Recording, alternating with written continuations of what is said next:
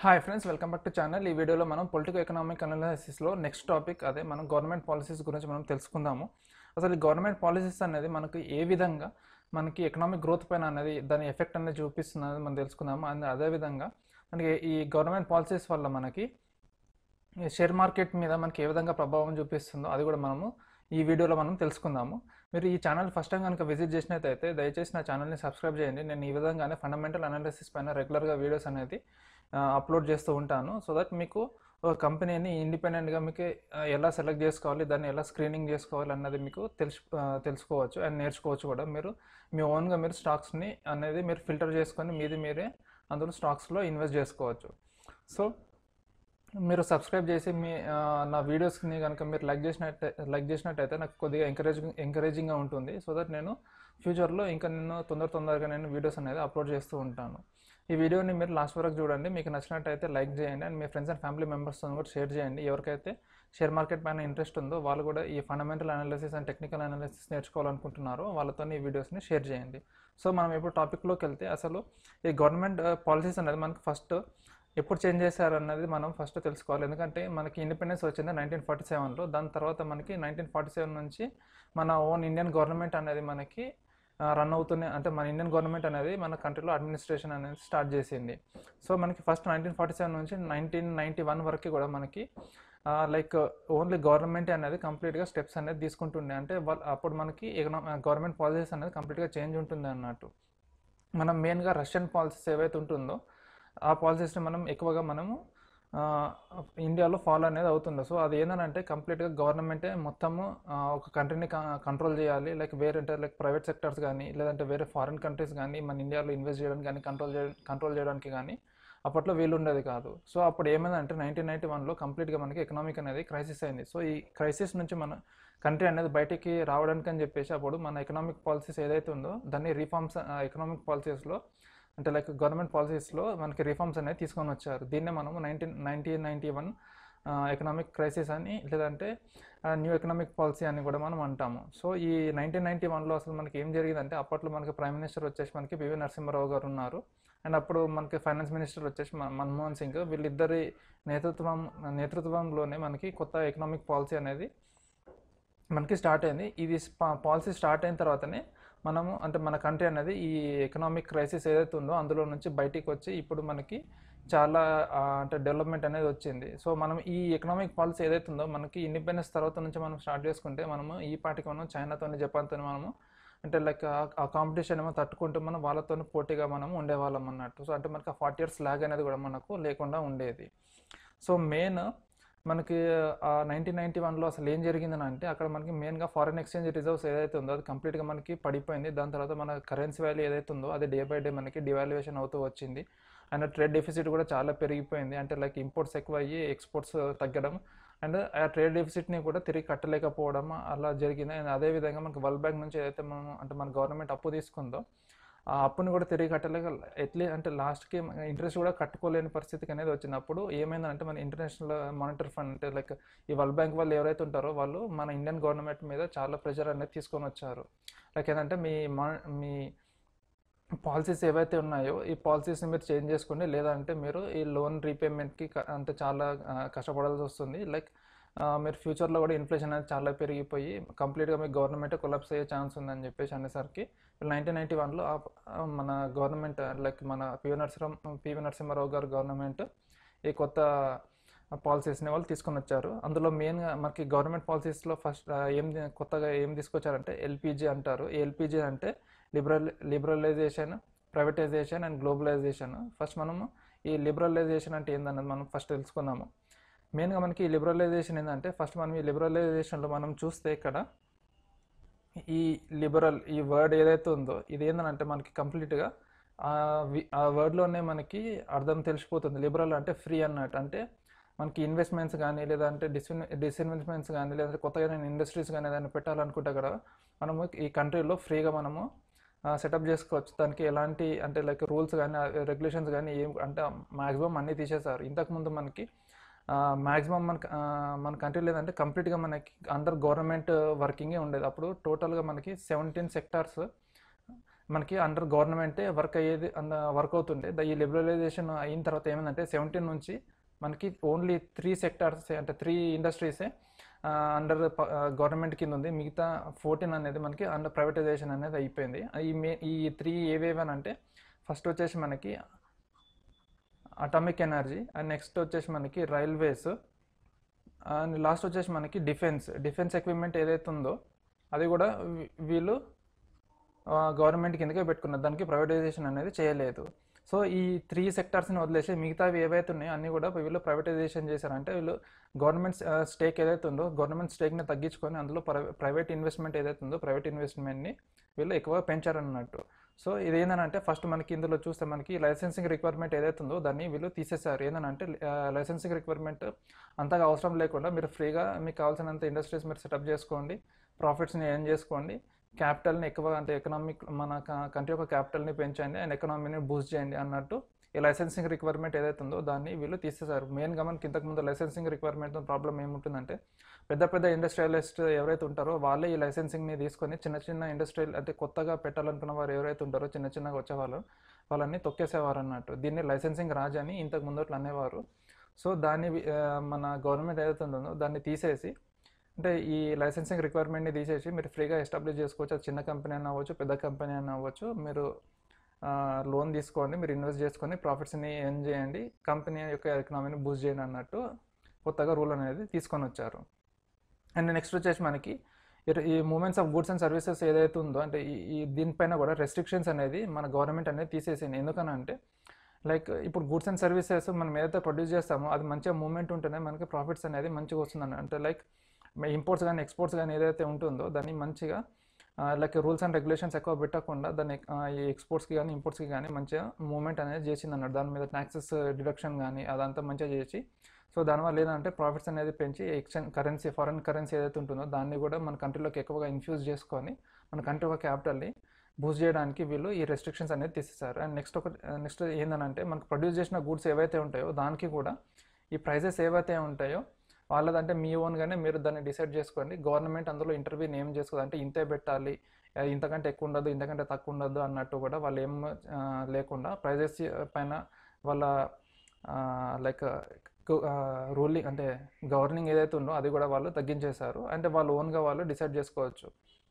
ఇది మనకి మెయిన్గా ఎక్కడ చూసుకోవచ్చు అంటే లైక్ ఇప్పుడు మెయిన్గా మనకి అంటే మెయిన్గా మనకి ఇంపోర్ట్స్ ఏంటంటే చైనా అండ్ యూఎస్, జపాన్ ఈ కంట్రీస్ నుంచి మనకి ఇంపోర్ట్స్ అనేది చాలా ఎక్కువ అవుతుంది. సో ఇలాంటి సిచ్యువేషన్స్లో ఏమవుతుందంటే వాళ్ళు ప్రొడ్యూస్ చేసిన ప్రొడక్ట్స్ ఏవైతే ఉంటుందో మన గవర్నమెంట్ ఇంటర్వ్యూన్ చేయకపోయేసరికి వాళ్ళు లిబరల్గా వాళ్ళు ఓన్ ప్రైసెస్ పెట్టుకుంటే వాళ్ళది ఎక్కువగా అంటే మనకి కంట్రీలోకి ఎక్కువగా ఇంపోర్ట్స్ వచ్చి వాళ్ళకి ప్రాఫిట్స్ అనేది ఎక్కువ జనరేట్ అవుతుంది అన్నట్టు. సో అలాంటి సిచ్యువేషన్స్లో ఏం చేస్తారంటే ఇన్స్టెంట్ మనం అక్కడ నుంచి ఇక్కడికి ఇంపోర్ట్ చేసుకునే బదులు అక్కడ ఎవరైతే పెద్ద పెద్ద బిజినెస్ వాళ్ళు ఉంటారో వాళ్ళు డైరెక్ట్ వచ్చేసి మన ఇండియాలోనే కొత్త కంపెనీస్ని స్టార్ట్ చేయడానికి ఎక్కువగా ఇంట్రెస్ట్ చూపిస్తారు అన్నట్టు. ఏంటంటే అక్కడ నుంచి ఇక్కడికి మనకి ట్రాన్స్పోర్టేషన్ ఛార్జెస్ అన్న మిగులుతాయి, ఇక్కడనే ఇన్వెస్ట్ చేసుకుంటే మనం ఇక్కడనే గూడ్స్ని ప్రొడ్యూస్ చేసుకొని కంట్రీస్లోనే మనం అమ్ముకోవచ్చు. ఎందుకంటే మనకి ప్రైజెస్ మీద ఏం ఫిక్స్డ్ ఇంత అని ఏం లేదు కాబట్టి మనము కొంచెం ఒక 1% 2% డైరెక్ట్ ఎక్కువగా మనం రేట్స్ పెట్టేసుకుంటే అంటే ఇన్వెస్ట్ చేసినందుకు డైరెక్ట్ మనకి అక్కడనే మనకు ప్రాఫిట్స్ అనేది ఎక్కువ వస్తుంది, ట్రాన్స్పోర్టేషన్ కాస్ట్ అన్న మనకు తగ్గుతుంది అన్నట్టు. ఈ విధంగా ఇది బెనిఫిట్ అనేది మనకి అప్పట్లో మనకి చూడొచ్చు. అండ్ ట్యాక్స్ రేట్స్ మనము ఆల్రెడీ ఈ ట్యాక్స్ రేట్స్ పైన ఆల్రెడీ మీకు సపరేట్గా ఒక వీడియో కూడా చేశాను, మీరు ఆ వీడియోని మీరు చూడొచ్చు. ఈ ట్యాక్స్ రేట్స్ రిడక్షన్ వల్ల ఏమవుతుందని అంటే లైక్ ఇంపోర్ట్స్ అండ్ ఎక్స్పోర్ట్స్ ఈ ట్యాక్స్ రేట్స్ తగ్గించడం వల్ల మనకి ఫారెన్ గూడ్స్ ఏవైతే ఉంటుందో ఫారెన్ గూడ్స్ అనేది మన ఇండియాలోకి ఎక్కువ వస్తుంది. అండ్ అదేవిధంగా మనకి ఎక్స్పోర్ట్స్ చేయడం వల్ల మన గూడ్స్ ఏవైతే ఉంటుందో మన గూడ్స్ కూడా ఫారెన్ కంట్రీస్లోకి ఎక్కువగా ఇన్ఫ్యూజ్ అనేది అవుతుంది. సో అక్కడ ఈ ప్రాసెస్ ఏదైతే ఉంటుందో మనకి చాలా ఎక్కువగా జరుగుతుంది అన్నట్టు. ఏంటంటే మనకు ట్యాక్స్ రేట్స్ తగ్గించడం వల్ల వాళ్ళు ఫారెన్ కంట్రీ వాళ్ళు మన కంట్రీలోకి ఎక్కువగా గూడ్స్ని అంటే పంపించడానికి ఎక్కువ ఇంట్రెస్ట్ చూపిస్తారు, ఎందుకంటే వాళ్ళకి ప్రాఫిట్స్ అనేది ఎక్కువ వస్తుంది. And at the same time మన కంట్రీ యొక్క ప్రొడక్ట్స్ని కూడా వాళ్ళ కంట్రీలోకి తీసుకోవడానికి ఎక్కువగా ఇంట్రెస్ట్ అనేది చూపిస్తారు. ఎందుకనంటే లైక్ మనం ఆ కంట్రీస్లోకి మనం పంపిస్తున్నామంటే వాళ్ళ కంట్రీస్లో నుంచి కూడా మనం ఎంతో కొంత ఎక్స్పోర్ట్ చేసుకుంటే అదొక లైక్ ఒక మ్యూచువల్ బెనిఫిట్ లాగా అయ్యి ఒక మంచి ఫ్రెండ్షిప్ లాగా జరుగుతుంది అన్నట్టు. ఇది ఒక first point. And second point ఏంటంటే వాళ్ళ అంటే క్వాలిటీ ఆఫ్ ప్రొడక్ట్ అనేది వాళ్ళ కంట్రీలోనే కాదు మన కంట్రీలో కూడా కొన్ని ప్రొడక్ట్స్ని క్వాలిటీ ఒకటి మంచిగా ఉంటుంది అన్నట్టు. సో మన కంట్రీలో ఏదైతే క్వాలిటీ ఆఫ్ ప్రొడక్ట్స్ ఉంటుందో ఆ ప్రొడక్ట్స్ని మన కంట్రీలో నుంచి వాళ్ళ కంట్రీలోకి తీసుకొని వాళ్ళ కంట్రీస్లో దాన్ని సేల్ చేయడం స్టార్ట్ చేశారు. ఎందుకంటే మన కంట్రీ యొక్క కరెన్సీ అనేది చాలా అంటే లైక్ డివాల్యుయేషన్ అవడం వల్ల ఆ టైంలో చాలా చీప్గా అనేది మనకి అంటే వాళ్ళకి దొరికిపోయేది. సో దీనివల్ల కూడా మనకి ఎక్స్పోర్ట్స్ అండ్ ఇంపోర్ట్స్ అనేది ఈ ట్యాక్స్ రేట్స్ వల్ల చాలా పెరిగాయి ఆ టైంలో. అండ్ ఈ ప్రొసీజర్, ఈ ఇంపోర్ట్స్ అండ్ ఎక్స్పోర్ట్స్ అది ఏదైతే ఉందో ఆ ప్రొసీజర్ని కూడా వీళ్ళు చాలా తగ్గించేశారన్నారు. అంటే లైక్ ఈ డాక్యుమెంటేషన్ కానీ, లేదంటే ఈ ట్యాక్స్ రేట్స్ కానీ, లేదంటే ప్రొసీజర్ కానీ, లైక్ ఇవన్నీ ఏవైతే ఉన్నాయో ఇవన్నీ తగ్గించేసి డైరెక్ట్గా ఇంపోర్ట్ చేయడం, ఎక్స్పోర్ట్ చేయడం అనేది ఆ ప్రొసీజర్ని ఏవైతే ఉంటాయో దాన్ని సింప్లిఫై చేయడం వల్ల ఈ ఇంపోర్ట్స్ అండ్ ఎక్స్పోర్ట్స్ అనేది చాలా పెరిగిపోయి మనకి మన కంట్రీలో క్యాపిటల్ ఇన్ఫ్యూజన్ అనేది చాలా పెరిగింది. అండ్ నెక్స్ట్ వచ్చేసి ఏంటంటే ఎప్పుడైతే మనకి ఈ లిబరలైజేషన్ చేశారో ఈ ఫారెన్ క్యాపిటల్ అంటే లైక్ ఫారెన్ ఇన్వెస్ట్మెంట్స్ ఏదైతే ఉంటారో ఫారెన్ ఇన్వెస్ట్మెంట్స్ ఒకటి, నెక్స్ట్ వచ్చేసి టెక్నాలజీ అనేది మన ఇండియాలోకి చాలా హై రేట్లో మన ఇండియాలోకి అనేది వచ్చింది. ఎందుకంటే ఇప్పుడు ఈ మెయిన్గా ఇప్పుడు చూస్తే మనకి మెయిన్గా ఏదంటే ఈ ట్యాక్స్ రేట్స్ కానీ, ఇలాంటి ఈ రెస్ట్రిక్షన్స్ కానీ, ఈ లైసెన్సింగ్ రిక్వైర్మెంట్ ఇవి ఏవైతే ఉన్నాయో అంటే మన ఇంపోర్ట్స్ అండ్ ఎక్స్పోర్ట్స్ ఇవన్నీ తీసేసి ఏమవుతుందంటే వాళ్ళు ఫారిన్ ఇన్వెస్టర్స్ ఎవరైతే ఉంటారో మన లాంటి డెవలపింగ్ కంట్రీస్లో వాళ్ళు ఇన్వెస్ట్ చేయడానికి ఎక్కువగా ఇంట్రెస్ట్ చూపిస్తారు. ఎందుకంటే మన దగ్గర ప్రాఫిట్స్ అనేది చాలా ఎక్కువగా జనరేట్ చేసుకోవచ్చు వెన్ కంపేర్ టు డెవలప్డ్ కంట్రీస్లో. ఎందుకంటే డెవలప్డ్ కంట్రీస్లో వాళ్ళకి ప్రాఫిట్ జనరేషన్ అనేది చాలా తక్కువ ఉంటుంది.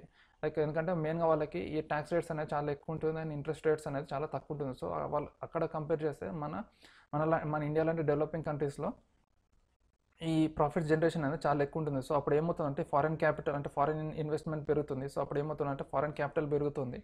అండ్ లైక్ ఈ టెక్నాలజీ కూడా ఏమవుతుందంటే లైక్ వాళ్ళ ఫారెన్ కంపెనీస్ వచ్చి మన ఇండియాలో ఇన్వెస్ట్ చేస్తూ ఉంటే వాళ్ళ దగ్గర ఉన్న టెక్నాలజీ అంతా వాళ్ళు తీసుకొని వచ్చి మన ఇండియాలో కూడా లైక్ దాన్ని అంటే కంపెనీస్ని ప్రొడక్షన్ స్టార్ట్ చేసినప్పుడు ఆ టెక్నాలజీని మొత్తం తీసుకొని వచ్చి మన ఇండియాలో కూడా దాన్ని స్టార్ట్ చేస్తారు. సో అప్పుడు ఏమవుతుందంటే మన ఇండియాలో కూడా టెక్నికల్గా అడ్వాన్స్ అనేది అవుతుంది.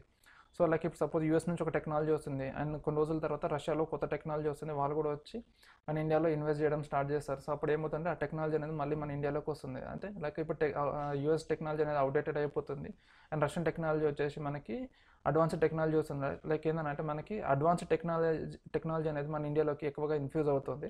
అవుట్డేటెడ్ టెక్నాలజీని మనం మెల్లిగా మన అవసరం లేనప్పుడు మన ఇండియాలో నుంచి దాన్ని మనం తీసేసుకుంటూ వెళ్తాం అన్నట్టు. సో ఎప్పుడైతే మనకి ఈ లిబరలైజేషన్ అవుతుందో మనకి టెక్నాలజీ అనేది మనకి ఫారెన్ ఇన్వెస్టర్స్ కానీ, లేదంటే ఫారెన్ కంపెనీస్ కానీ ఏవైతే ఉంటాయో వాళ్ళు తొందరగా మన కంట్రీలోకి తీసుకురావడానికి ట్రై చేస్తూ ఉంటారు. సో ఇప్పుడు మనం చూస్తే మనకి ఇప్పుడు 3G ఒకప్పుడు 2G ఉండేది, ఇప్పుడు 3G అయింది, 3G నుంచి 4G అయింది, ఇప్పుడు మనకి 5G ట్రయల్స్ అనేది రన్ అవుతుంది అండ్ దానికి సంబంధించిన ఆప్షన్స్ కూడా మనకి జరుగుతున్నాయి. సో తొందరలో మనకి 5G టెక్నాలజీ అనేది మన ఇండియాలో చూడవచ్చు. కానీ యాక్చువల్గా అది 5G టెక్నాలజీ అనేది వేరే కంట్రీస్లో అది ఆల్రెడీ వచ్చేసి చాలా రోజులు అనేది అవుతుంది. సో ఈ విధంగా మనకి టెక్నాలజీ అనేది మనకి రెగ్యులర్గా ఒక కంట్రీ నుంచి ఇంకో కంట్రీకి అంటే లైక్ మన కంట్రీలోకి ఎప్పటికప్పుడు మనకి మూవ్ అవుతూనే ఉంటుంది అన్నట్టు.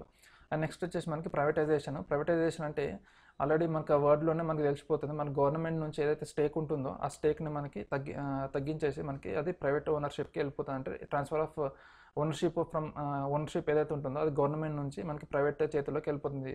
ఇది మనకి మెయిన్గా ఎందుకు చేస్తారని అంటే ఎకనామీని బూస్ట్ చేయడానికి. ఎందుకంటే సపోజ్ ఇప్పుడు ఎగ్జాంపుల్గా తీసుకున్నాం అనుకో, మనం ఇప్పుడు ఒక పబ్లిక్ కంపెనీని ప్రైవేట్ కంపెనీ అంటే మెయిన్గా మనం ఇప్పుడు చూస్తే బ్యాంక్నే తీసుకోండి, ఒక పబ్లిక్ బ్యాంక్ని అంటే లైక్ గవర్నమెంట్ బ్యాంక్ని ఒక ప్రైవేట్ బ్యాంక్ని మీరు కంపేర్ చేసుకుంటే గవర్నమెంట్ బ్యాంక్లో మనకి ఒక పని అనేది అంటే ప్రాసెస్ అనేది చాలా స్లోగా అంటే రోజుల తరబడి అవసరమైతే నెలల తరబడి కూడా జరుగుతూనే ఉంటుంది. కానీ మన అదే సేమ్ లోన్ అప్లికేషన్ కానీ ఏదైనా పని కోసం కానీ మనం ఒక ప్రైవేట్ బ్యాంక్కి వెళ్తే మనకి వితిన్ మినిట్స్ లేదంటే వితిన్ డేస్లో మనకి ప్రాసెస్ అనేది అయిపోతుంది. ఎందుకనంటే మనకి ప్రైవేట్ సెక్టార్లో మనకి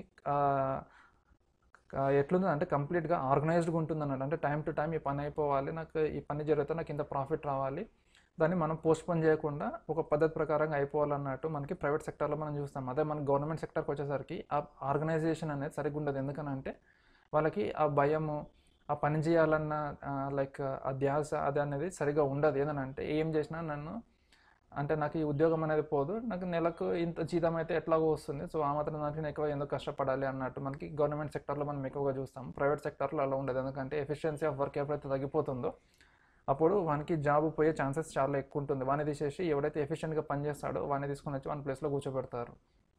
సో అందుకే ప్రైవేట్ సెక్టార్ని ఈ ప్రైవేటైజేషన్ చేయడం వల్ల ఏంటంటే ప్రైవేట్ సెక్టార్ని కొంత గవర్నమెంట్ సెక్టార్లోకి తీసుకొని వచ్చారు. సో దానివల్ల ఏంటంటే గ్రోత్ అయ్యి మన కంట్రీ యొక్క ఎకనామీ అనేది స్లో డౌన్ అవ్వకుండా కొద్దిగా స్పీడ్ అవుతుంది అన్నట్టు. సో మెయిన్గా ఈ ప్రైవేటైజేషన్ మీకు ఇంతకుముందు చెప్పినట్టు, ఇంతకుముందు మన గవర్నమెంట్ మొత్తం 17 సెక్టార్స్లో కంప్లీట్గా గవర్నమెంట్ అండర్టేకింగ్లోనే ఉండేది. సో ఆ 17 సెక్టార్స్లో నుంచి 3 సెక్టార్స్ని అంటే 3 సెక్టార్స్ని వదిలేసి మిగతా 14 సెక్టార్స్ని ప్రైవేటైజేషన్ అంటే ఇలా కొంత ప్రైవేటైజేషన్ కొంత గవర్నమెంట్ అట్లా చేసేసింది అన్నట్టు. సో ఈ 3 ఏంటంటే మనకి ఫస్ట్ వచ్చేసి మనకి అటామిక్ ఎనర్జీ, నెక్స్ట్ వచ్చేసి మనకి డిఫెన్స్, అండ్ థర్డ్ వచ్చేసి మనకి మనకి రైల్వేస్. కానీ మనం రీసెంట్గా చూస్తే ఈ రైల్వేస్లో కూడా మనము ఈ ప్రైవేట్ సెక్టార్ అంటే ప్రైవేట్ ట్రైన్స్ అనేది మనం చూస్తున్నాము. అంటే రీసెంట్గా 1-2 ఇయర్స్ నుంచి మనకి అందులో కూడా మనకి ప్రైవేటైజేషన్ అనేది అవుతుంది. యాక్చువల్గా ఇది అప్పుడు 1991 ప్రకారం అయితే ఈ 3 సెక్టార్స్ని వదిలేసి మిగతా అన్నింటిలో మనకి ప్రైవేటైజేషన్ అనేది జరిగింది. కానీ ఈ 3 సెక్టార్స్లో మాత్రము మన గవర్నమెంట్ అనేది అందులో చేపెట్టనివ్వలేదు. సో ఇది ఏంటంటే ఇది అసలు ప్రైవేటైజేషన్ మనకి మెయిన్గా ఎందుకు చేశారని అంటే రోల్ ఆఫ్ పబ్లిక్ గవర్నెన్స్ ఏదైతే ఉంటుందో, అంటే గవర్నమెంట్ ఇంటర్ఫరెన్స్ ఏదైతే ఉంటుందో తగ్గించేసి ప్రైవేటైజేషన్ అంటే పెంచడానికి అని చెప్పేసి, సో దానివల్ల ఏదంటే ఎఫిషియన్సీ పెరుగుతుందని చెప్పేసి దానివల్ల మనకి ఎకనామిక్ గ్రోత్ అనేది పెరుగుతుంది. సో దీనివల్లనే వీళ్ళు మన ప్రైవేటైజేషన్ అనేది చేశారు. అండ్ ప్రైవేటైజేషన్ చేయడం వల్ల ఏంటంటే ఫస్ట్ మీకు కిందకు ముందు చెప్పినట్టు ఓనర్షిప్ అనేది ట్రాన్స్ఫర్ చేస్తారు. నెక్స్ట్ ఏంటంటే డిస్ఇన్వెస్ట్మెంట్ అనేది చేస్తారు అన్నట్టు. డిస్ఇన్వెస్ట్మెంట్ అంటే సపోజ్ ఇప్పుడు కంపెనీ ఉందనుకోండి, లైక్ 100% అది గవర్నమెంట్ అండర్టేకింగ్ ఉందనుకోండి, అంటే 100% దాని ఓనర్షిప్ గవర్నమెంటే ఉంటుంది. అందులో ఎప్పుడైతే డిస్ఇన్వెస్ట్మెంట్ అవుతుందో అప్పుడు ఏమవుతుందంటే కొంత స్టేక్ గవర్నమెంట్ ఏదైతే ఉంటుందో అది తీసేసి అందులో ప్రైవేట్ ఓనర్షిప్ అనేది వాళ్ళకి ఇచ్చేస్తారు అన్నట్టు. లైక్ ఇప్పుడు సమ్ ఎక్స్ అనే కంపెనీ ఉంది, అందులో మనకి గవర్నమెంట్ అండర్టేకింగ్ ఉంది, దాన్ని డిస్ఇన్వెస్ట్మెంట్ చేస్తుంది అనుకోండి. సపోజ్ అందులో ఏం చేస్తారు, అప్పుడు 60% ఆఫ్ ది స్టేక్ అది ప్రైవేట్ ఓనర్షిప్కి ట్రాన్స్ఫర్ చేసేస్తుంది. అప్పుడు ఏమవుతుందంటే 40% గవర్నమెంట్ కింద అండర్టేకింగ్ ఉంటుంది, 60% మనకి ప్రైవేట్ ఓనర్షిప్ ఉంటుంది. సో ఇదేంటంటే ఆ స్టేక్ అంటే ఆ షేర్స్ ఏవైతే 60% ఆఫ్ ది షేర్స్ ఏవైతే ఉంటుందో అది మనకి ప్రైవేటైజేషన్ అయిపోతుంది. సో దీనివల్ల ఏంటంటే ఎక్కువగా మనకి అక్కడ మనకి ప్రైవేట్ ఓనర్షిప్ ఉంటుంది కాబట్టి అక్కడ కంప్లీట్గా మనకి rules and regulations and company యొక్క ఆర్గనైజేషన్ అండ్ దాని వర్కింగ్ ఎఫిషియన్సీ కూడా మంచిగా పెరిగి అండ్ ఒక ఆర్గనైజ్డ్గా అయితే పనిచేస్తుంది. సో దానివల్ల ఏంటంటే కంపెనీ లాస్లో నుంచి కాకుండా మనకి ప్రాఫిట్స్లోకి వెళ్తుంది అన్నట్టు. అండ్ మనకి లాస్ట్కి ఇక్కడ చూడాల్సింది ఏంటంటే ఇక్కడ మీకు చూసాను board of industrial and board of industrial and reconstruction అని చెప్పేసి, ఇది మనకి మన కంట్రీలో ఏదైతే లాస్ మేకింగ్ యూనిట్స్ అంటే ఏదైతే కొన్ని కంపెనీస్ కానీ ఇండస్ట్రీస్ కానీ లైక్ లాస్లోకి వెళ్తున్నాయి అనుకోండి, వాటిని అన్నిటి మనకి ఈ బిఐఎఫ్ఆర్ అంటే బిఐఆర్కి వీళ్ళు రిఫర్ చేస్తారు. ఎందుకనంటే వీళ్ళు ఇందులో నుంచి అంటే లైక్ గవర్నమెంట్ ఎప్పుడైతే దీనికి రిఫర్ చేసినప్పుడు ఇందులో వీళ్ళు ఆ ఇండస్ట్రీ కానీ లేదంటే ఆ కంపెనీ కానీ వీళ్ళు ఏం చేస్తారంటే అయితే రివైవ్ చేయడానికన్నా ట్రై చేస్తారు, లేదంటే కొత్తగా రీకన్స్ట్రక్షన్ చేసుకోవడానికన్నా ట్రై చేస్తారు. రివైవ్ అని అంటే అక్కడ నుంచి వీళ్ళు కొంత ప్రైవేటైజేషన్ చేసి అక్కడ నుంచి రివైవ్ అన్న చేస్తారు, లేదంటే కంప్లీట్గా ఓనర్షిప్ అనేది ప్రైవేటైజేషన్కి ట్రాన్స్ఫర్షిప్ చేసేసి అక్కడ నుంచి మళ్ళీ కొత్తగా అంటే కంపెనీని ఫస్ట్ నుంచి మళ్ళీ దాన్ని రీకన్స్ట్రక్షన్ చేసుకుంటూ వస్తారంట. అంటే కంపెనీ అనేది లాస్లో నుంచి మళ్ళీ దాన్ని ప్రాఫిట్లోకి తీసుకొని వచ్చి దానివల్ల కొంత ఇన్కమ్ అనేది జనరేట్ చేస్తుంది. అండ్ ఎప్పుడైతే ఈ ప్రైవేటైజేషన్ చేసినప్పుడు ఈ చాలా కంపెనీస్ అనేది మనకి గవర్నమెంట్ నుంచి పబ్లిక్ అండర్టేకింగ్ అనేది వెళ్ళింది. కానీ కొన్ని కంపెనీస్ని మాత్రం మన గవర్నమెంట్ అది వదులుకోలేదు. అండ్ దాన్ని మన గవర్నమెంట్ వాళ్ళు 3 కేటగిరీస్ కింద డివైడ్ చేశారు. ఒకటి ఏంటంటే ఫస్ట్ వచ్చేసి మనకి మహారత్న అని, అండ్ నెక్స్ట్ వచ్చేసి మనకి నవరత్న అని, అండ్ థర్డ్ వచ్చేసి మనకి మినీరత్న. మహారత్న అండ్ మినీరత్న ఏంటంటే ఇవి రెండు పెద్ద పెద్ద కంపెనీస్, అండ్ ఇందులో వీళ్ళకి ప్రాఫిట్ జనరేషన్ అనేది చాలా ఎక్కువగా ఉంటుంది అన్నట్టు. సో వీటిని మన గవర్నమెంట్ వాళ్ళు ఈ కంపెనీస్ని వదులుకోలేదు. అండ్ లాస్ట్ వచ్చేసి మనకి మినీరత్న, ఇదేంటంటే చిన్న కంపెనీస్, దీనివల్ల మనకి ప్రాఫిట్స్ అనేది మంచిగా జనరేట్ అవుతాయి, కానీ ఇవి చిన్న కంపెనీస్ అన్నట్టు. సో ఇవి లైక్ ఏదంటే ఇది బంగారు బాతులాగా, అంటే లైక్ అది అంటే బంగారు గుడ్లను పెడుతూ ఉంటుంది. సో వీటిని మన గవర్నమెంట్ వదులుకోవడానికి ఇష్టపడలేదు. మెయిన్గా మనకి మినీరత్నాల్లో ఇవే వచ్చిందంటే ఫస్ట్ వచ్చేసి ఎయిర్ ఇండియా, అండ్ నెక్స్ట్ వచ్చేసి బిఎస్ఎన్ఎల్. కానీ ఇప్పుడు మన ఎయిర్ ఇండియా కూడా ఇప్పుడు ప్రైవేటైజేషన్కి దగ్గరలో అంటే గవర్నమెంట్ ప్లాన్ చేస్తుంది ప్రైవేటైజేషన్ చేయడానికి. అండ్ నవరత్నాల్లో వచ్చేసి మనకి MTNL Mahanagar telephone Nigam limited, MTNL and sale, ఇవి రెండు నవరత్నాలు ఉన్నాయి. అండ్ మహారత్నాలు వచ్చేసరికి మనకి ఐఓసి ఇంకేదో కంపెనీ ఉంది, నాకు అది గుర్తు రావట్లేదు. సో ఈ విధంగా వీళ్ళు ఆర్గనైజ్ చేసుకొని వాళ్ళకి మన గవర్నమెంట్కి ఏదైతే రెవెన్యూ మంచిగా జనరేట్ చేస్తుందో అది మన గవర్నమెంట్ వాళ్ళు ఉంచేసుకొని మిగతాది ఏదైతే కొద్దిగా లాస్ట్లోకి వెళ్తున్నా లేకపోతే ఆర్గనైజింగ్గా లేకుండా ఎఫిషియెంట్గా పనిచేయలేదో వాటిని ప్రైవేటైజేషన్కి మన గవర్నమెంట్ అనేది ట్రాన్స్ఫర్ చేసేసింది. సో నెక్స్ట్ వచ్చేసి మనకి ఇది గ్లోబలైజేషను. మెయిన్గా ఈ గ్లోబలైజేషన్ మనకి ఆ టైంలో మనకి ఎందుకు చేశారని అంటే, లైక్ సపోజ్ ఇప్పుడు గ్లోబలైజేషన్ చేస్తే సపోజ్ ఇది ఇండియా అనుకోండి, ఇండియాలో ప్రొడ్యూస్ చేసిన ప్రొడక్ట్స్ ఏవైతే ఉంటాయో ఓన్లీ గ్లోబలైజేషన్ లేకపోతే అవి డిఫరెంట్ స్టేట్స్కి డిస్ట్రిబ్యూట్ అవుతుంది అన్నట్టు. సో కానీ మనకి సపోజ్ ఈ ఫారిన్ కంట్రీ అంటే అబ్రాడ్ కంట్రీస్ ఏవైతే ఉంటాయో అక్కడ ప్రొడ్యూస్ చేసిన ప్రొడక్ట్స్ మన ఇండియాలోకి రావు, మన దగ్గర నుంచి బయటికి కూడా రావు. సో ఎప్పుడైతే గ్లోబలైజేషన్ అవుతుందో, గ్లోబలైజేషన్ అయినప్పుడు ఏమవుతుందంటే మన దగ్గర ప్రొడ్యూస్ చేసిన మంచి క్వాలిటీ గుడ్స్ ఏవైతే ఉంటాయో అది వేరే కంట్రీస్లోకి వెళ్తుంది, అండ్ వేరే కంట్రీస్లో ప్రొడ్యూస్ చేసిన క్వాలిటీ గుడ్స్ ఏవైతే ఉంటాయో అవి మన కంట్రీస్లోకి వస్తుంది అన్నట్టు. అంటే ఇప్పుడు మనం ఎగ్జాంపుల్గా చూస్తే ఇప్పుడు లైక్ ఇప్పుడు అడిడాస్ కానీ, నైక్ కానీ, లైక్ ఇంకా ఈ సోనీ, ఈ జపనీస్ కంపెనీస్ ఏవైతే ఉన్నాయో వీళ్ళంతా టెక్నాలజికల్ చాలా అడ్వాన్స్డ్ ఉంటారు. సో అంత టెక్నాలజీ మన దగ్గర లేదు. సో ఇప్పుడు ఎప్పుడైతే గ్లోబలైజేషన్ అయిందో ఆ అడ్వాన్స్ టెక్నాలజీ యొక్క ఫోన్స్ కానీ, టీవీస్ కానీ అవన్నీ మన కంట్రీలోకి వచ్చాయి. అండ్ మన కంట్రీస్లో ఎక్కువగా ప్రొడ్యూస్ చేసే ఈ కాటన్, లేదంటే మన కంట్రీలో ఎక్కువ దొరికే డైమండ్స్ కానీ, గోల్డ్ కానీ మన కంట్రీలో నుంచి ఎక్కువగా మనకి ఎక్స్పోర్ట్ అయ్యి వేరే కంట్రీస్లోకి వెళ్తున్నాయి అన్నట్టు. సో ఈ విధంగా గ్లోబలైజేషన్ అనేది ఇంపోర్ట్స్ అండ్ ఎక్స్పోర్ట్స్ని ఎక్కువగా పెంచి ఏమవుతుందంటే మన వరల్డ్ ఎకనామీలో మనము వాళ్ళతో మనం ఇంటిగ్రేట్ అవుతామన్నట్టు, వాళ్ళతో మనం కలిసి వాళ్ళతో పాటు కూడా మనము గ్రో అనేది అవుతామన్నట్టు. సో అప్పుడు ఏమవుతుందంటే ఎకనామిక్ ఇంటర్డిపెండెన్స్ అంటే మనము వేరే కంట్రీ మీద కొన్ని వస్తువుల కోసం డిపెండ్ అవుతాము, అండ్ వేరే కంట్రీస్ కూడా మన కంట్రీ యొక్క వస్తువుల మీద డిపెండ్ అవుతుంది అన్నట్టు. సో ఈ విధంగా ఎప్పుడైతే ఎకనామిక్ ఇంటర్డిపెండెన్స్ పెరుగుతుందో ఎప్పుడైతే పెరుగుతుందో ఇంటర్డిపెండెన్స్, అప్పుడు ఏమవుతుందంటే మనం ప్రొడ్యూస్ చేసే ప్రొడక్ట్స్ని వేరే కంట్రీ వాళ్ళు దాన్ని తీసుకున్నప్పుడు ఏమవుతుందంటే ఎక్స్పోర్ట్స్ అనేది పెరుగుతుంది. ఎక్స్పోర్ట్స్ పెరిగితే మనకి ఫారెన్ ఎక్స్చేంజ్ రిజర్వ్స్ అనేది పెరుగుతుంది. ఎప్పుడైతే రిజర్వ్స్ పెరుగుతాయో మనకి మన దగ్గర వరల్డ్ బ్యాంక్ దగ్గర ఏదైతే మన రిజర్వ్ రేషియో ఏదైతే ఉంటుందో అది మనకి మంచిగా మెయింటైన్ అవుతే ఏమవుతుందంటే మనకు అవసరమైనప్పుడు మనకి లోన్స్ అనేది దొరుకుతుంది. ఒకవేళ ఇన్ కేస్ మన దగ్గర మనీ తగ్గినప్పుడు, లేదంటే మనకి రిజర్వ్స్ మంచిగా ఉంటే మనము ఆ మనీని మనం వేరే ప్రాజెక్ట్స్లో ఇన్వెస్ట్ చేసుకొని మనం ప్రాఫిట్స్ అనేది జనరేట్ చేసుకొని మన కంట్రీ యొక్క ఎకనామిక్ గ్రోత్ని మనం బూస్ట్ చేసుకోవచ్చు. అండ్ నెక్స్ట్ వచ్చేసి మనకి ఈ ఇంటర్డిపెండెన్స్ వల్ల ఏమవుతుందంటే ఇందాక చెప్పినట్టు ఎక్స్పోర్ట్స్ అండ్ ఇంపోర్ట్స్ పెరుగుతాయి.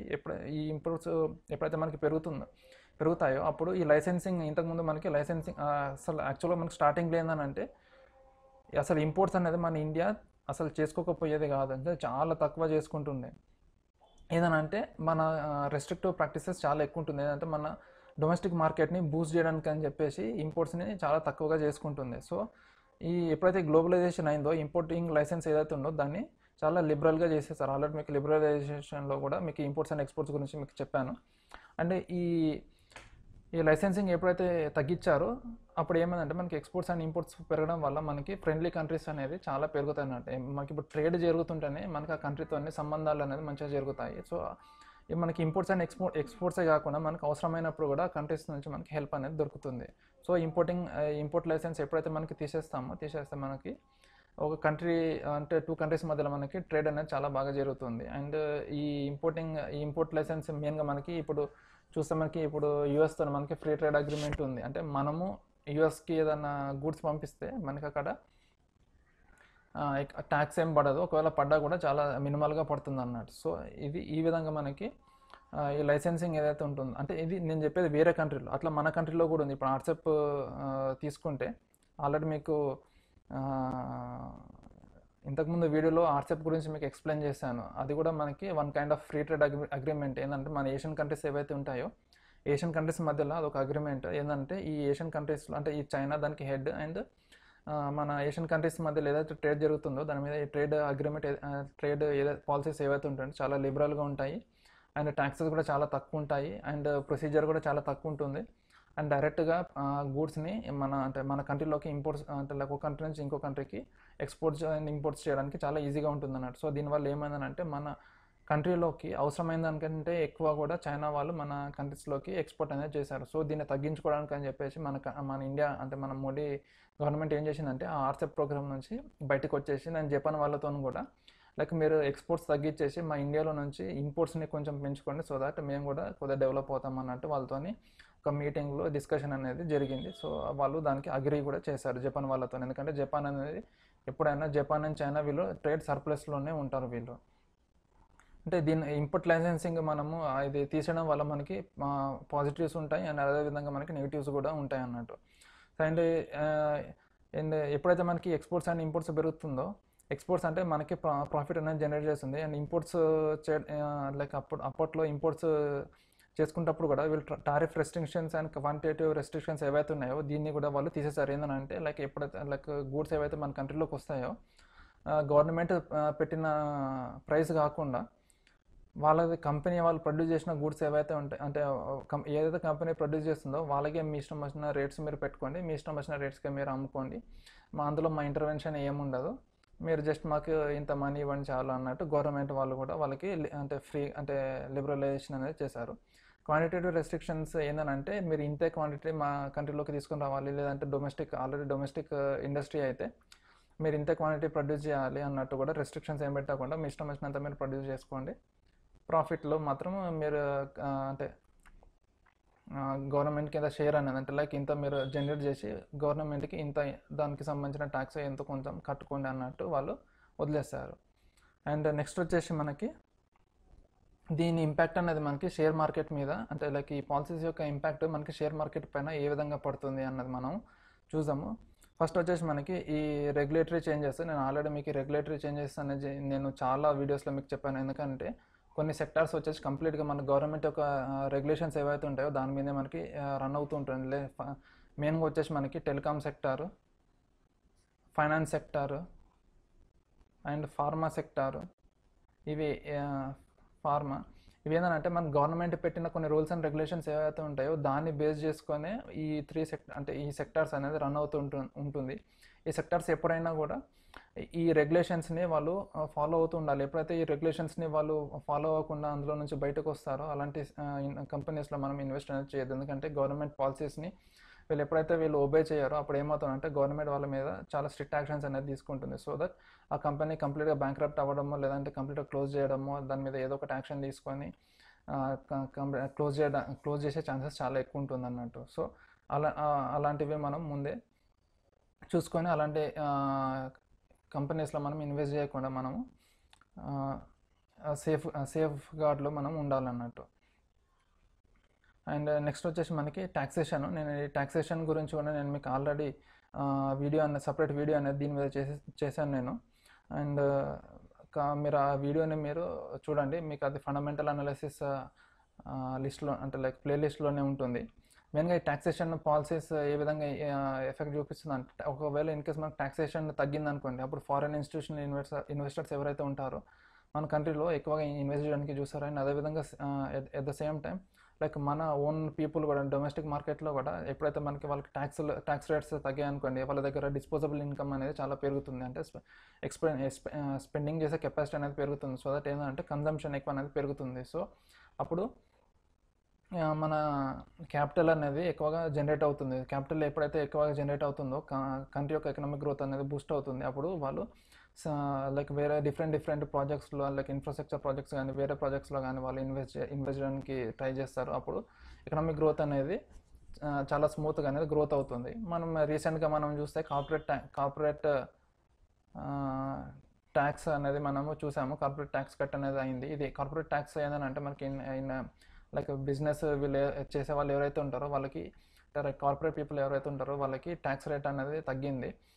దీనివల్ల ఏమవుతుందంటే ఇండస్ట్రీస్కి అంటే లైక్ ఫైనల్ నెట్ ప్రాఫిట్ ఏదైతే ఉంటుందో ఈ ట్యాక్స్ కట్ అవ్వడం వల్ల వాళ్ళకి నెట్ ప్రాఫిట్ అనేది పెరుగుతుంది. ఎప్పుడైతే ఈ ట్యాక్స్ రేటు మనకి పెరుగుతుందో వాళ్ళకి నెట్ ప్రాఫిట్ అనేది తగ్గి వాళ్ళ ఆ ట్యాక్స్ అమౌంట్ ఏదైతే ఉంటుందో అది తిరిగి లైక్ నార్మల్ పీపుల్ అంటే మనం ఎవరైతే ఉంటామో వాళ్ళ మీదకి ఆ ట్యాక్స్ బర్డెని వాళ్ళు ట్రాన్స్ఫర్ చేయడానికి ట్రై చేస్తారన్నట్టు. అంటే లైక్ ఆ ఎండ్ ప్రొడక్ట్ ఏదైతే ఉంటుందో ఎండ్ ప్రొడక్ట్ యొక్క ఎంఆర్పి రేట్ అనేది వాళ్ళు పెంచుతారన్నట్టు. సో ఎప్పుడైతే కార్పొరేట్ ట్యాక్స్ తగ్గినప్పుడు ఆ ప్రాఫిట్ ఏదైతే నెట్ ప్రాఫిట్ ఏదైతే ఉందో అది పెరగడం వల్ల వాళ్ళకి ఎక్కువ మనీ అనేది వాళ్ళకి జనరేట్ అయ్యి ఆ మనీ ఏదైతే ఉంటుందో ఆ మనీ ఆ కంపెనీ లేకపోతే ఆ ఇండస్ట్రీ యొక్క ఎక్స్పాన్షన్కి వాళ్ళు యూజ్ చేస్తారు. సో దట్ ఎప్పుడైతే ఎక్స్పాన్షన్ అనేది కంపెనీ యొక్క ఎక్స్పాన్షన్ అవుతుందో దానికి ఇంకా ప్రాఫిట్స్ అనేది ఎక్కువగా జనరేట్ అయ్యి మనకి ఎకనామిక్ గ్రోత్ అనేది మంచిగా అవుతుంది అన్నట్టు. నెక్స్ట్ వచ్చేసి మనకి మానిటరీ పాలసీ. ఈ మానిటరీ పాలసీ ఏంటంటే మనకి ఇండియాలో అంటే లైక్ ప్రతి ఒక్క కంట్రీకి ఒక different kind of monetary policy అనేది ఉంటుంది. ఇదేంటంటే ఒక ఎకనామిక్ గ్రోత్ని లైక్ దాన్ని స్లో చేయాలన్నా లేదంటే దానికి స్పీడప్ చేయాలన్నా ఒక కంట్రీ అనేది మానిటరీ పాలసీ చేంజెస్ అనేది ఎవ్రీ ఇయర్ తీసుకుంటూనే ఉంటుంది. ఇదేంటంటే మనకి లైక్ కంట్రీలో సర్క్యులేట్ అయ్యే మనీ క్యాష్ ఏదైతే ఉంటుందో దాన్ని వీళ్ళు తగ్గించడం కానీ పెంచడం కానీ చేస్తారు అన్నట్టు. ఇది ఏ విధంగా జరుగుతుందంటే ఒకటి ఇంట్రెస్ట్ రేట్స్ అండ్ నెక్స్ట్ వచ్చేసి మనకి ట్యాక్సేషన్. అయితే ఇంట్రెస్ట్ రేట్స్ పెరగడం వల్ల ఏమవుతుందని అంటే అందరూ లైక్ కన్జంప్షన్ని తగ్గించేసి వాళ్ళు ఎక్కువగా సేవింగ్స్ని చేసుకుంటూ ఉంటారు, అంటే ఇన్వెస్ట్మెంట్ అనేది ఎక్కువ చేస్తుంటారు అన్నట్టు. సో అప్పుడు ఏమవుతుందంటే ఫ్రీ క్యాష్ మనకి నార్మల్ సర్క్యులేషన్లో ఉన్న క్యాష్ ఏదైతే ఉంటుందో అది తగ్గుతుంది, బ్యాంక్లో ఈ క్యాష్ అనేది పెరుగుతుంది అన్నట్టు. సో ఎప్పుడైతే ఇంట్రెస్ట్ రేట్స్ పెరుగుతాయో, ఇంట్రెస్ట్ రేట్స్ పెరిగినప్పుడు నేను ఆల్రెడీ మీకు చెప్పాను, ఇంట్రెస్ట్ రేట్స్ అనేది బాండ్ మార్కెట్ మీద చాలా ఎఫెక్ట్ అనేది చూపిస్తుంది. ఇంట్రెస్ట్ రేట్స్ పెరిగితే బాండ్ మార్కెట్ తగ్గుతుంది, ఇంట్రెస్ట్ రేట్స్ తగ్గినప్పుడు బాండ్ ప్రైజెస్ అనేది పెరుగుతుంది అన్నట్టు. సో ఈ బాండ్ ప్రైజెస్ కూడా మనకి ఇప్పుడు ఇంట్రెస్ట్ రేట్స్ పెరిగినప్పుడు ఎప్పుడైతే మనకి ఇంట్రెస్ట్ రేట్స్ పెరిగితే బాండ్ మార్కెట్ తగ్గుతుందో, బాండ్ మార్కెట్ తగ్గినప్పుడు ఏమవుతుందంటే అప్పుడు ఫ్రెష్ ఇన్వెస్ట్మెంట్ మనకి బాండ్ మార్కెట్లో జరుగుతుంది అన్నట్టు. ఆల్రెడీ ఉన్న వాళ్ళేమో ఎగ్జిట్ అయిపోతారు, ఎందుకంటే వాళ్ళకి అక్కడ లాస్ అనేది వస్తుంది కాబట్టి. అండ్ ఫ్రెష్గా వేరే వాళ్ళు ఎవరైతే ఉంటారో వాళ్ళు అందులో ఇన్వెస్ట్ చేయడానికి ట్రై చేస్తారు అన్నట్టు. సో ఈ మానిటరీ పాలసీ అన్నది కూడా మనకి లైక్ క్యాష్ ఫ్లో అంటే ఫ్రీ డిస్పోజబుల్ ఇన్కమ్ ఏదైతే ఉంటుందో దాన్ని తగ్గించడానికి కానీ పెంచడానికి కానీ మన గవర్నమెంట్ అనేది సర్టన్ యాక్షన్స్ తీసుకొని చేస్తుంది అన్నట్టు. ఇది మెయిన్గా మనకి ఏంటంటే ఇన్ఫ్లేషన్ ఉన్నప్పుడు, అన్ఎంప్లాయ్మెంట్ రేట్ ఎక్కువ ఉన్నప్పుడు ఈ మానిటరీ పాలసీ చేంజెస్ అనేది చాలా స్ట్రిక్ట్గా చేస్తుంది అన్నట్టు. అండ్ రీసెంట్గా మనం చూస్తే కూడా మనకి ఇప్పుడు ఇంట్రెస్ట్ రేట్స్ అనేది ఒక 2-3 డేస్ బ్యాక్ మనకి 7% సేవింగ్స్ అకౌంట్కి మనకి 7% ఇన్కమ్ ఇంట్రెస్ట్ రేట్ అనేది పెంచారు. సో ఇది ఎందుకనంటే మనకి మంత్ బై మంత్ మనకి ఇన్ఫ్లేషన్ రేట్ అనేది retail inflation and like CPI like ఇంకా అన్ఎంప్లాయ్మెంట్ రేట్ ఇవన్నీ పెరిగిపోతున్నాయి. సో వీటిని తగ్గించడానికి అని చెప్పేసి ఇంట్రెస్ట్ రేట్స్ అనేది పెంచారన్నట్టు. సో నెక్స్ట్ వచ్చేసి మనకి ఫిజికల్ పాలసీ ఏంటంటే ఇది గవర్నమెంట్, దీన్ని మనం గవర్నమెంట్ స్పెండింగ్ అని అంటాము. ఇదేంటంటే గవర్నమెంట్ అనేది మనకి ఇదేమో గవర్నమెంట్ మనకి క్యాష్ ఫ్లో అంటే డిస్పోజబుల్ ఇన్కమ్ని తగ్గించడానికి యూజ్ చేసే మెజర్. ఈ ఫిజికల్ పాలసీ అంటే గవర్నమెంట్ స్పెండింగ్, అంటే గవర్నమెంట్ కొన్ని ప్లేసెస్లో ఎక్స్పెండిచర్ అనేది చేస్తూ ఉంటుంది అన్నట్టు. సో లైక్ సపోజ్ ఇప్పుడు ఇన్ఫ్రాస్ట్రక్చర్ ఇప్పుడు Modi government suppose some X government వచ్చేసి సడన్గా నేను అందరూ పోయి గుడిసెల్లో ఎవరు ఉండడానికి వీల్లేదు, మేము మీ అందరికీ పక్కా ఇల్లు లైక్ సిమెంట్ ఇల్లు మేము కట్టించేస్తాము అని అంటారు. అనగానే అప్పుడు ఏం చేస్తారు, దానికి బిడ్డింగ్ కోసము లైక్ ఎవరైతే ఇంట్రెస్టెడ్ ఉన్నారో వాళ్ళు మా దగ్గరకు వచ్చి దాన్ని బిడ్డింగ్ చేయాలంటే కోట్ ఇవ్వండి, ఎవరికైతే అంటే లైక్ తక్కువ కోట్లో దాన్ని ఆ ప్రాజెక్ట్ని తీసుకుంటారో వాళ్ళకి మేము ఇస్తాము అని చెప్పేసి గవర్నమెంట్ అనేది ఇచ్చేస్తుంది. అప్పుడు ఏమవుతుంది, ఆ కొటేషన్ని ఏదో ఒక సంథింగ్ ఎక్స్ కంపెనీ తక్కువ కొటేషన్తో ఆ ప్రాజెక్ట్ అనేది తీసుకున్నప్పుడు ఏమవుతుంది, ఆ స్పెసిఫిక్ కంపెనీ ఏదైతే ఉంటుందో అంటే లైక్ ఒక 2-3 కంపెనీస్ లేక ఒక 10 కంపెనీస్ కలిపి అది కొటేషన్ అనేది తీసుకున్నాయి అనుకోండి. లైక్ తీసుకుంటే లైక్ ఫస్ట్ మెయిన్గా అఫెక్ట్ అయ్యే ఇండస్ట్రీ ఏంది, like real estate sector first effect అవుతుంది. అంటే దానికి ఒక పాజిటివ్ ఇంపాక్ట్ అనేది జరుగుతుంది. ఏదంటే అంత పెద్ద ప్రాజెక్ట్ గవర్నమెంట్ నుంచి వచ్చిందంటే గవర్నమెంట్ అనేది ఒకటేసారి 25,000 crores మేము ఇక్కడ ఇన్వెస్ట్ చేస్తున్నాము, మా అందరికీ పక్కా ఇల్లు వచ్చేస్తాయి అనగానే ఆ రియల్ ఎస్టేట్ గ్రూప్ వాళ్ళే, ఇప్పుడు రియల్ ఎస్టేట్ కంపెనీ వాళ్ళే ఆ ప్రాజెక్ట్ని ఎవరో ఒకరు తీసుకుంటారు. సో కంపెనీస్ ఏవైతే ఈ ప్రాజెక్ట్ని తీసుకుంటాయో కంపెనీస్ అనేది లైక్ ఒకటేసారి దాని ఇంపాక్ట్ అంటే షేర్ ప్రైస్ ఏమవుతుందని అంటే దాని కంపెనీ యొక్క షేర్ ప్రైస్ పెరిగిపోతుంది. ఎందుకనంటే లైక్ ఒకటేసారి 25,000 crores వస్తున్నాయి అంటే దాని ప్రాఫిట్స్ అనేది ఒకటేసారి ఎన్నో లైక్ 100%, 200%, 1,000% ఒక ప్రాఫిట్ అనేది ఒకటేసారి పెరిగిపోతుంది. సో ఇప్పుడు మనకి ఇక్కడ ఒక ఇన్ఫ్రాస్ట్రక్చర్ సెక్టర్ ఒకదాంతో మనకి ఇంపాక్ట్ అవ్వదు. ఎందుకంటే ఇప్పుడు సపోజ్ ఇల్లు కట్టాలి అని అంటే కంపెనీ ప్రాజెక్ట్ తీసుకున్నంత మాత్రాన వాళ్ళే పోయి కట్టుకోరు. వాళ్ళకి ఏం కావాలా, ఫస్ట్ రా మెటీరియల్స్ కావాలంటే ఇల్లు కట్టాలంటే మనకి సిమెంట్ కావాలా, స్టీల్ కావాలా, మట్టి కావాలా, దాని తర్వాత శానిటరీ ప్రొడక్ట్స్ కావాలా, దాని తర్వాత ఎలక్ట్రికల్ ఎక్విప్మెంట్స్ కావాలా. సో దీని మీద ఈ రియల్ ఎస్టేట్ సెక్టర్ మీద డిపెండ్ అయిన వేరే సెక్టర్స్ ఏవైతే ఉంటాయో వాటన్నిటికీ కూడా మీకు like one kind of Boost అనేది దొరుకుతుంది. ఎందుకంటే ఇక్కడ రియల్ ఎస్టేట్ సెక్టర్ పెరుగుతుంటే ఆటోమేటిక్గా ఈ ఈ ఏవైతే ఉంటాయో ఈ వేరే సెక్టార్స్ అంటే ఇంటర్డిపెండెన్స్ ఏవైతే ఉంటాయో వాటన్ని కన్జంప్షన్ కూడా పెరుగుతుంది అన్నట్టు. ఎందుకంటే ఇప్పుడు ఇది కట్టాలంటే ఈ రా మెటీరియల్ అంతా ఖచ్చితంగా కావాలా అంటే ఈ సేల్స్ అనేది పెరుగుతుంది. సేల్స్ పెరిగితే ఏమవుతుందని అంటే మనకి ఆటోమేటిక్గా మనకి ప్రాఫిట్స్ అనేది అంటే వేరే సెక్టార్స్ యొక్క ప్రాఫిట్ కూడా మనకి పెరుగుతుంది. సో ఈ విధంగా ఫిజికల్ పాలసీ చేంజెస్ వల్ల మనకు ఒక సెక్టార్ మీద మన గవర్నమెంట్ ఫోకస్ చేస్తే ఆ ఫోకస్ అనేది ఆ సెక్టర్ మీదే కాకుండా వేరే సెక్టర్స్ మీద కూడా మనకి ఇంపాక్ట్ అనేది చూపిస్తుంది అన్నట్టు. సో ఎప్పుడైతే మన గవర్నమెంట్ ఒక సెక్టర్ మీద ఫోకస్ చూపిస్తుందో ఆ సెక్టర్లో మెయిన్గా మనము లైక్ ఆ సెక్టర్లో సంబంధించిన కంపెనీస్లో మనం అంటే టాప్ 3 కంపెనీస్ని మనం సెలెక్ట్ చేసుకొని ఆ టాప్ 3 కంపెనీస్లో కూడా మనకి ఏ కంపెనీ అయితే ది బెస్ట్గా పర్ఫామ్ చేస్తుందో ఆ కంపెనీలో మనము ఇన్వెస్ట్ అనేది చేయాలి. మెయిన్గా ఇప్పుడు మనకి ప్రజెంట్ ఉన్న గవర్నమెంట్ మెయిన్గా మనకి ఫోకస్ చేస్తుంది అగ్రికల్చర్ సెక్టర్ పైన. అగ్రికల్చర్ సెక్టర్ అంటే మన ఇండియాలో చాలా పెద్ద సెక్టార్. దాంట్లో డిఫరెంట్ మళ్ళీ సబ్ సెక్టార్స్ ఉంటాయి. మీరు అందులో మీరు దాన్ని డీటెయిల్గా అనలైసిస్ చేసుకొని అంటే నేను ఇప్పుడు చేసిన వీడియోస్ అన్నిటిని చూసి మీరు సపరేట్గా అన్ని కంపెనీస్ని కానీ లేదంటే ఇండస్ట్రీ సబ్ సెక్టార్స్ని కానీ మీరు అనలైసిస్ చేసుకొని మీకు ఏదైతే ది బెస్ట్ అనిపిస్తుందో అందులో మీరు ఇన్వెస్ట్ చేసుకోండి. మీకు ఖచ్చితంగా మీకు అదొక 3-4 ఇయర్స్లో మీకు అది మల్టీ బ్యాగర్ కింద మీకు ఖచ్చితంగా మీకు టర్న్ అవుతుంది. అండ్ నెక్స్ట్ వచ్చేసి మనకి ఛాలెంజెస్. ఈ పాలసీ చేంజెస్ వల్ల మనకి ఏ విధంగా మనకి ఈ ఎకనామిక్ గ్రోత్ పైన లేదంటే లైక్ మన ఇండియన్ ఈ కంపెనీస్ ఏవైతే ఉంటాయో దాని మీద ఏ విధంగా మనకి ఎఫెక్ట్ అనేది చూపిస్తే ఏ విధమైన ఛాలెంజెస్ మన గవర్నమెంట్ లేదంటే నార్మల్ పీపుల్ ఫేస్ చేస్తారు అంటే లైక్ కంపెనీస్ ఫేస్ చేస్తుందన్నది మనం ఇందులో డిస్కస్ చేస్తాము.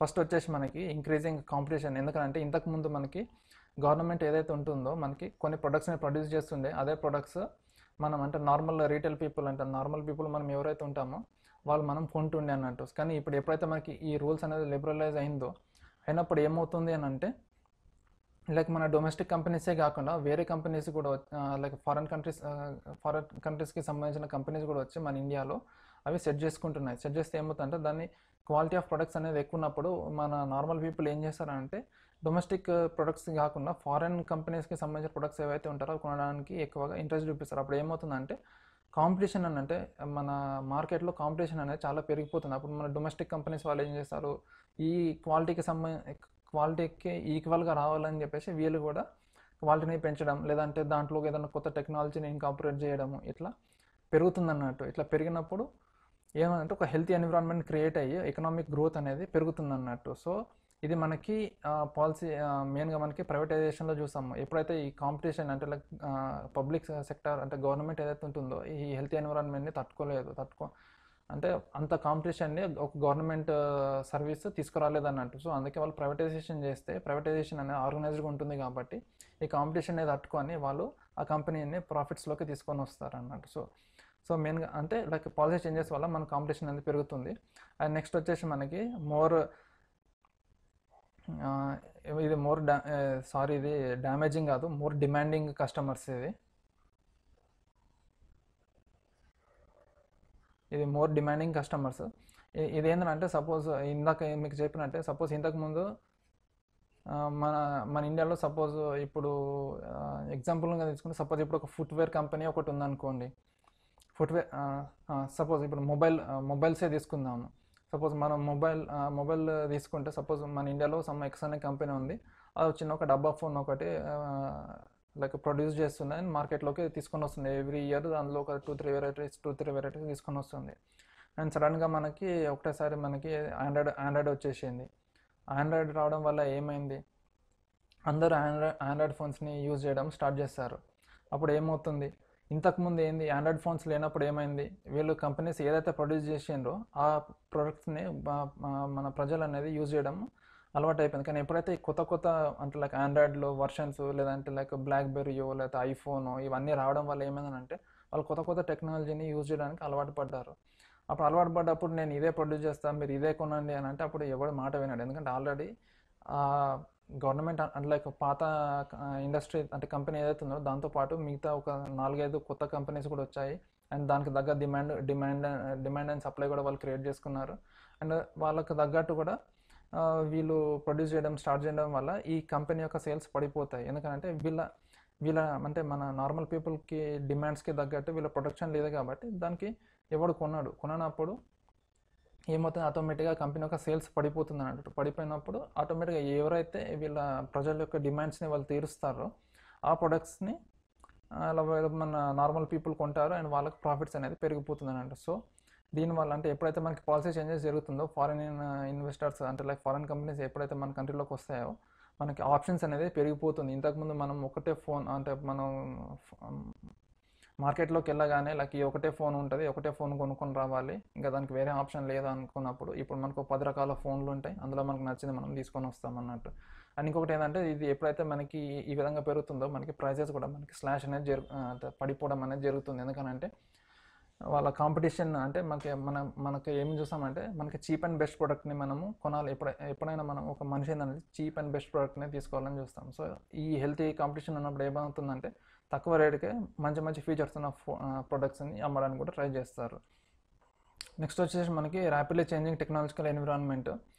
ఇది ఏంటంటే మనకి మెయిన్గా మనం టెక్నాలజికల్ అడ్వాన్స్మెంట్స్ మనకి ఎప్పటికప్పుడు మనము చేంజ్ అవుతూనే ఉంటాయి.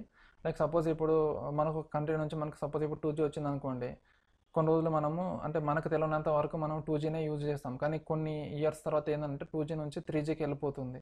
3Gకి అంటే వేరే కంట్రీస్ ఆల్రెడీ 3G యూజ్ చేయడం స్టార్ట్ చేస్తుంది. అప్పుడు ఏమవుతుందంటే ఒక ఫారెన్ కంట్రీ మళ్ళీ మనకి తీసుకొని వచ్చేసి మన కంట్రీలో 3Gని అంటే లైక్ 3G స్పెక్ట్రమ్ని స్టార్ట్ చేస్తుంది. అప్పుడు ఏమవుతుందంటే మన దగ్గర 2G కస్టమర్స్ ఎవరైతే ఉన్నారో వాళ్ళంతా 3Gలోకి షిఫ్ట్ అవుతారు. సడన్గా మళ్ళీ ఒక 1 year 2 years తర్వాత మళ్ళీ 3G నుంచి 4Gకి వస్తుంది. 4G స్పెక్ట్రమ్ మళ్ళీ కొన్ని లైక్ టెలికామ్ కంపెనీస్ లైక్ తీసుకొని వస్తాయంటే ఆ టెక్నాలజీని వేరే కంట్రీస్ నుంచి వీళ్ళు కొనేసుకొని తీసుకొని వస్తారు. అప్పుడు ఏమవుతుందంటే మళ్ళీ 3G నుంచి 4Gకి షిఫ్ట్ అవుతారు. సో ఇప్పుడు టెక్నాలజీని మనం చేంజ్ అవుతున్న కొద్దీ మనం దాన్ని అడాప్ట్ చేసుకుంటూ ఉండాలి. మనం ఎప్పుడైతే అడాప్ట్ చేసుకోమో మన దగ్గర ఉన్న కస్టమర్స్ అంటే లైక్ సపోజ్ ఇప్పుడు 3-4 టెలికామ్ కంపెనీస్ ఉన్నాయనుకోండి, అందులో ఒక ఎక్స్ అనే కంపెనీ ఈ 4G స్పెక్ట్రమ్ని తీసుకొని లైక్ 5G సపోజ్ ఇప్పుడు కొత్త 5G వస్తుంది కాబట్టి సపోజ్ ఇప్పుడు ఎక్స్ అనే కంపెనీ లైక్ ఫస్ట్గా 5G స్పెక్ట్రమ్ తీసేసుకుంది.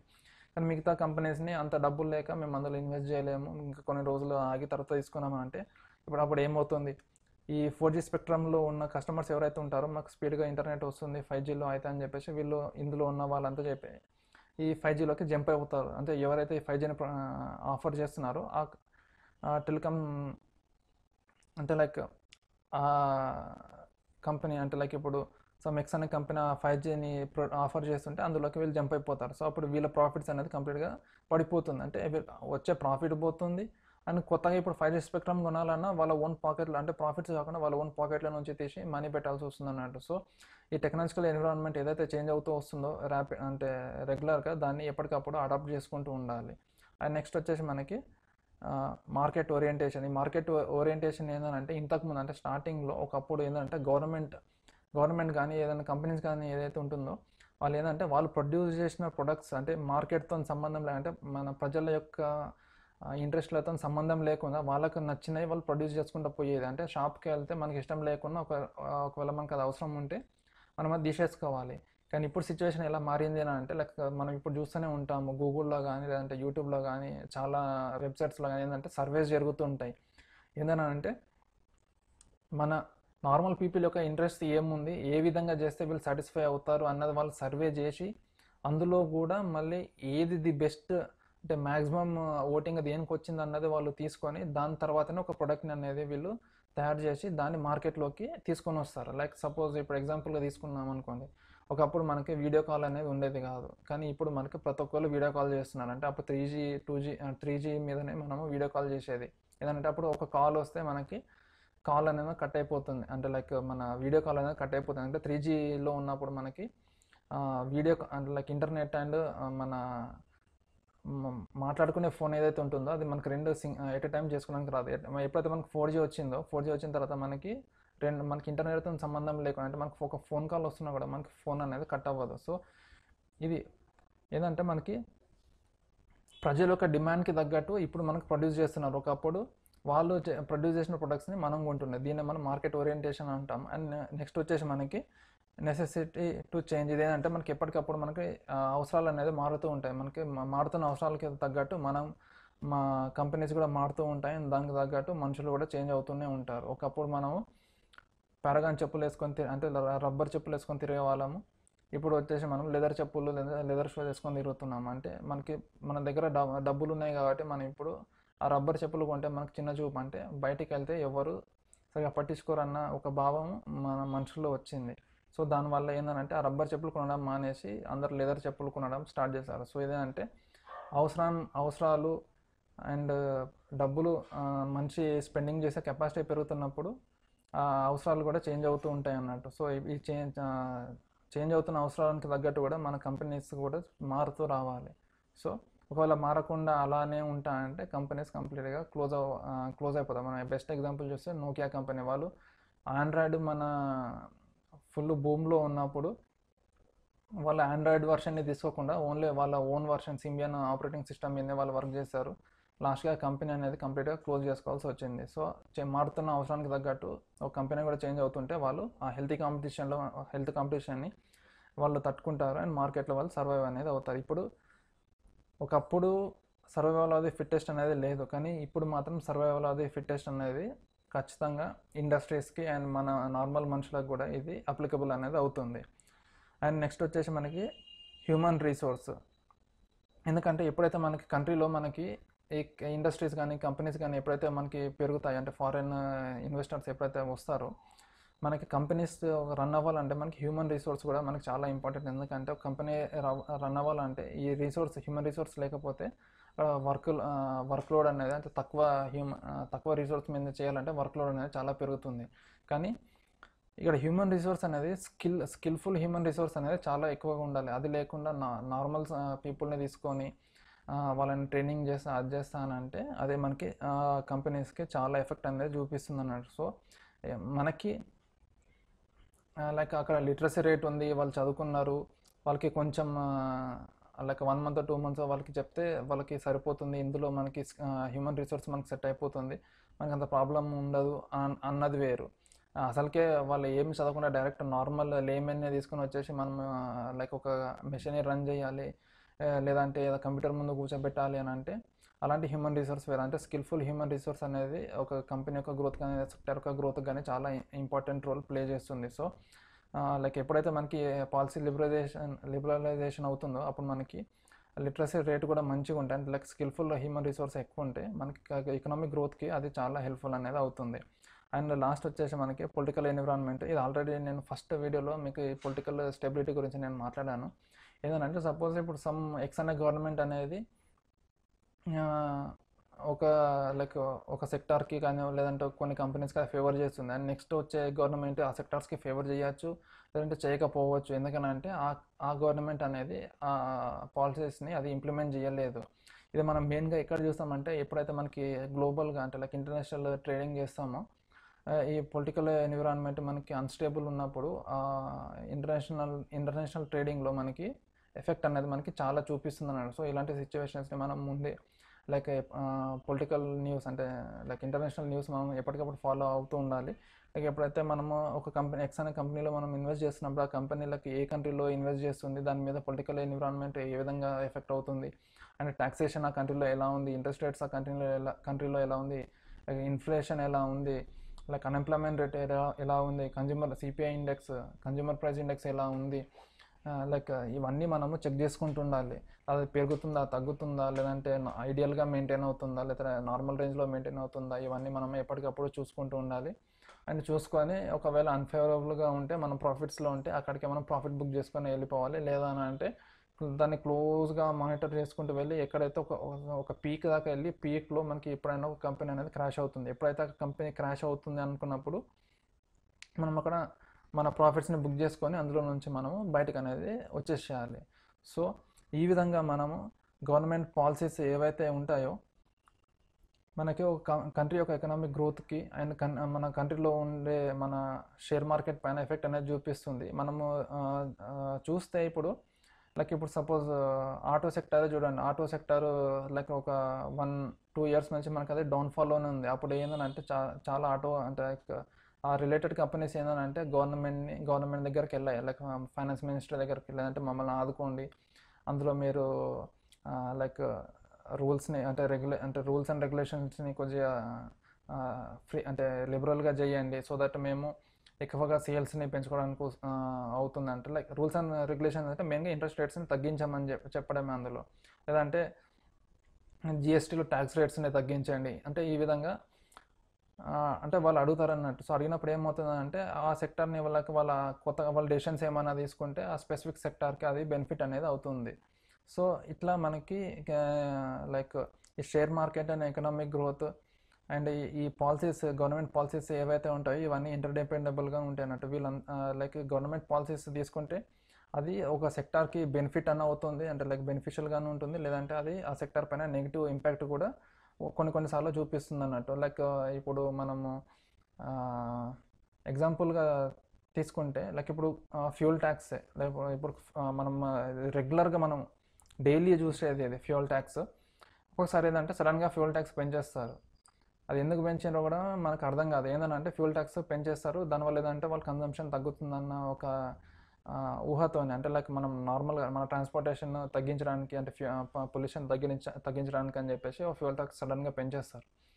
పెంచేసి పెంచేస్తే మనం నార్మల్ పీపుల్ రెగ్యులర్గా మనకు మోడ్ ఆఫ్ ట్రాన్స్పోర్టేషన్ మనకు ఖచ్చితంగా అవసరం కాబట్టి మనం పెరిగినా కూడా మనం ఏదో కిందనో మీద వాడుకుంటా మనము ఫ్యూల్ అనేది కొనేసుకుంటాం. కానీ కంపెనీస్ ఏవైతే ఈ ఫ్యూల్ మీద డిపెండ్ అవుతాయో, లైక్ ఎయిర్లైన్స్ కానీ, లేదా అంటే ఇప్పుడు కెమికల్ కంపెనీస్, ఇప్పుడు ఏషియన్ లైక్ పెయింట్ ఇండస్ట్రీ కానీ, లైక్ కాస్మెటిక్ ఇండస్ట్రీ కానీ, లైక్ ఇంకా ఇప్పుడు కొరియర్ సర్వీస్లో కానీ వీళ్ళేనా అంటే ఇది ఫ్యూల్ అనేది వాళ్ళకి రా మెటీరియల్. ఎప్పుడైతే ఈ ప్రైసెస్ పెరిగిందో వాళ్ళకి వచ్చే ప్రాఫిట్స్లో ఈ రా మెటీరియల్ ప్రైస్ పెరిగినప్పుడు ప్రాఫిట్స్ అనేది వాళ్ళకి తగ్గిపోతుంది.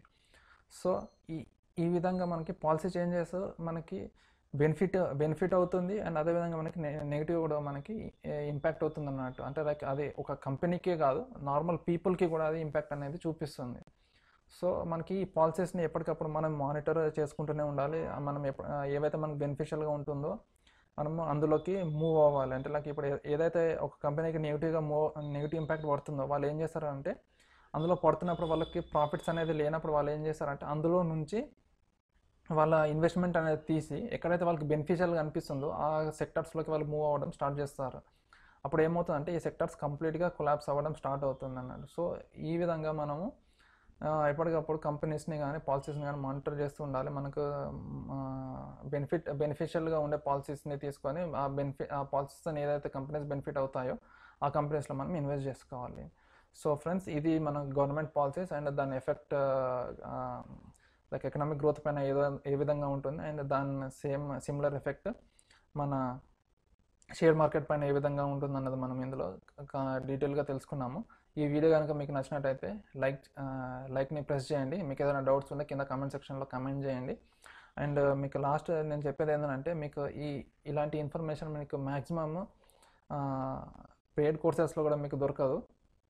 మీకు నా మెయిన్ ఏమేంటంటే మీరే ఓన్గా మీరు స్టాక్స్ని సెలెక్ట్ చేసుకోవాలి, మీ అంతటా మీరే ఓన్గా మీరు స్టాక్స్లో ఇన్వెస్ట్ చేసుకోవాలి అన్న ఉద్దేశంతోనే నేను ఈ వీడియోస్ అనేది చేస్తున్నాను. మీకు ఈ వీడియోస్ హెల్ప్ఫుల్ అవుతున్నాయి అన్న నమ్మకంతోనే నేను చేస్తున్నాను. మీరు నా ఛానల్ని సబ్స్క్రైబ్ చేయడము, అంటే లైక్ వీడియోస్ని లైక్ చేయడము, అండ్ కింద కమెంట్ సెక్షన్స్లో కమెంట్ చేసుకుంటూ నాకు డౌట్స్ ఏదైనా అడుగుతూ ఉంటే నాకు ఎంకరేజింగ్గా ఉంటుంది. సో దట్ నేను ఇంకా ఎక్కువ వీడియోస్ చేస్తూ ఉంటాను. So thank you friends, thank you for watching this video. Will meet in next video. Thank you.